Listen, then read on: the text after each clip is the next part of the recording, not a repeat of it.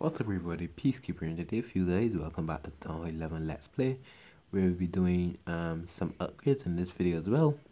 And we'll be doing a tap, hopefully two, in this video. So what do we have here? Going in the upgrades for the builders, the ground ward has 3 hours left on him. 57 minutes, and then the electric collectors I dropped 2 again because other 2 came up, so just getting the loot infrastructure keep going up, which would be free loot. Elix and gold mine basically has 2 days, 23 hours left on them. The king is on 3 days, 3 hours, and the one of the Inferno Towers has 4 days and 3 hours on it. I basically have like 10 million gold, but not having the builders. Sad, but we don't have the build potions as well, so we basically have to ride out waiting for the warden to finish up. So what we're gonna do, we're actually gonna be doing a tap before we do the lab. The wall breaker is not so finished up on the laboratory, and what I did, I bought a hammer of spells, sorry, hammer of fighting, for the laboratory, and then I had to end up buying I ended up buying a little bit of loot for the lab because I wasn't planning to do a tap, but I ended up buying it anyway. So we have basically 2-3 options probably in the lab, because I do have a bit of fighting. I probably may not use it, I'm not too sure, but we'll see. So we're gonna look out here for our base really quickly. It'll probably only be one attack though before we do some lab upgrades. I'll probably do another one, but I don't want to keep wasting gold, and that's one thing I try not to do, especially on the Let's Play. I try not to waste any loot. So just gonna search here for a while before we do find a decent bit. Oh, this one doesn't look too bad. I'll take this one. Not worrying about the loot. Well, not really worried about trophies, because I'm not fully pushing, but it has 31 trophies. And if you do triple, it'll be fine. So I'm gonna go from the top. I know the gold, basically 6 million gold, 6 million elixir, and 3,700 dark elixir, which is nice. They basically want to get as much dark elixir as possible, because that is the goal for this free to play Let's Play. Hopefully we can get the queen up as fast as possible alongside the barbarian king. So we already have max gold for already, so I'll try to break my queen in if I want to. Probably just let her keep walking and drop a wizard over here to help funnel for the main army. The queen's gonna keep walking here, which is nice. I'll let that wizard take out that building there, which would be the barracks, and then I'll drop everything in here. I basically staggered 2 wall breakers in, and then I send in another 2. So if 2 die, the other 2 will be able to break into the next wall. So I'll drop the other 2 in because of that eagle artillery shot, and then I will send in. I probably should have sent in the balloons for the coconut portion, but I totally forgot about that. I'll drop in the freeze on the E-drag, and the Valkyries basically went on the outside, which is totally fine with me, not worrying much. The E-drag is gonna die, which is nice. I'll heal and rage on the Valkyrie because they're basically on the single and the eagle artillery. The queen had all the probability, which is totally fine by me. 48% 1-star, which is good. Not worrying about trophies, like I said. The Valkyries are working their way. The wizard I drop over on the elixir storage, elixir collector, sorry, and dying. I dropped the wizard at the top of the base. But we got a lot of elixir already. P.E.K.K.A is actually on the outside. P.E.K.K.A ended up breaking out, which was sad. And the P.E.K.K.A is actually fighting the king.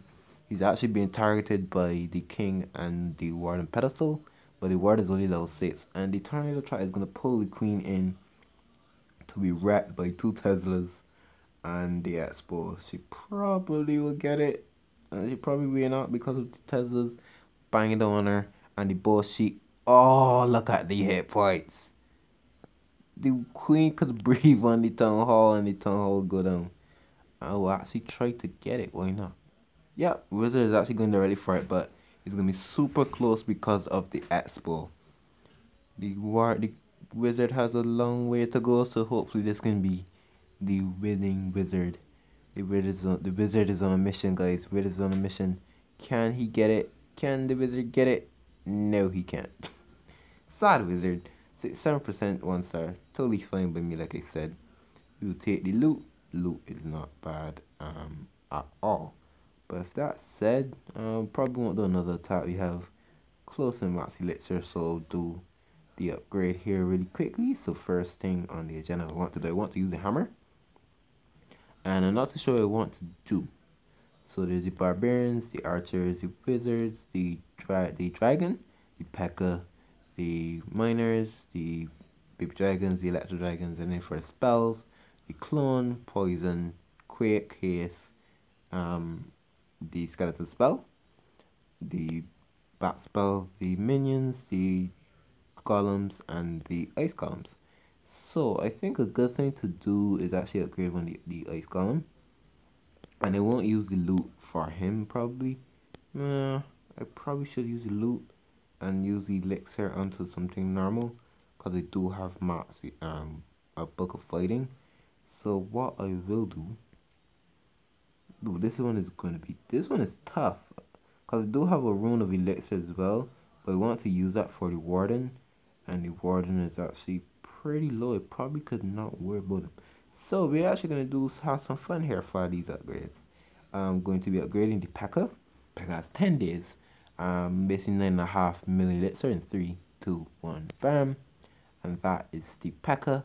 And the P.E.K.K.A will be going down here with this book of fighting. Book of fighting 3, 2, 1, bam. And that is a max P.E.K.K.A. I'm not going to worry about the loot. Probably just farm one more time. We don't have to worry about the ruin of it. So next thing, we have another upgrade to do. We have the book of the hammer of fighting. So next thing we do, probably would want to upgrade is the not too sure what I want to do. I probably will get one of the dark elixir things going, because if I can save as much loot as possible. I'll probably do another elixir one. I'm really screwed on what I want to do. So there's 8 days. I'll probably try to use it on a very high upgrade. Day wise. So there's 10, 10, and then for the golem and the 7 days, 7.5 days, and the 8-day upgrade. So what I will do on the upgrade agenda, I will actually upgrade the baby dragons. Why not? Let's go with the baby dragons or the electro dragons. We maybe want to try doing some electro dragons. This is basically gonna knock off 10 days off of this.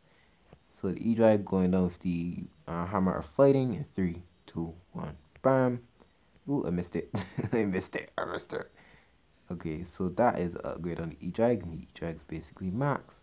So the next thing we will upgrade, we will actually let the Dark Elixir go into the lab. It's totally fine by me. I already have 2 heroes down, so that's good. So 8-day upgrade for the Ice Golem to go into level 2. 8-day Dark Elixir in 3, 2, 1, bam.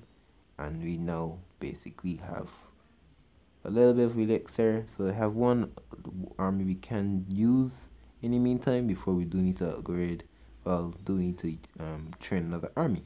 But that is really it. We did a lot in this video, especially upgrading wise.